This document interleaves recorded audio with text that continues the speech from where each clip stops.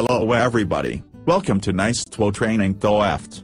Now let's start by listening this lecture and get main ideas. Click show more to see sub.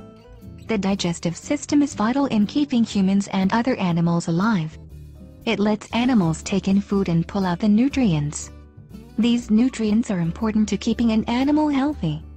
In humans, the digestive tract is made up of the mouth, esophagus, and stomach. Nutrients are taken out of the food in the small intestine. Food waste then goes through the large intestine. Here, more nutrients are pulled out or extracted. Finally, waste is passed out of the body through the colon. This is the bottom part of the large intestine. Without the digestive system, we wouldn't be alive. Thank you. Beautiful woman.